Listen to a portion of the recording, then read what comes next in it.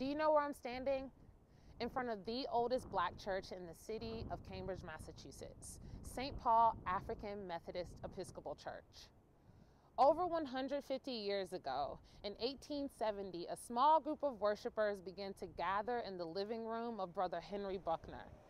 3 years later, they were officially incorporated into the AME Church. The congregation grew and purchased land to construct a house of worship, with the Reverend Dallas Turner serving as their first pastor. Henry Buckner became St. Paul's second pastor shortly after upon ordination. The 1900s saw a great migration of Black folks to New England, and with increased migration, St. Paul continued its expansion. In 1920, the congregation purchased this building. In 1972, the street I'm standing on became the first public street in this AME district to be dedicated.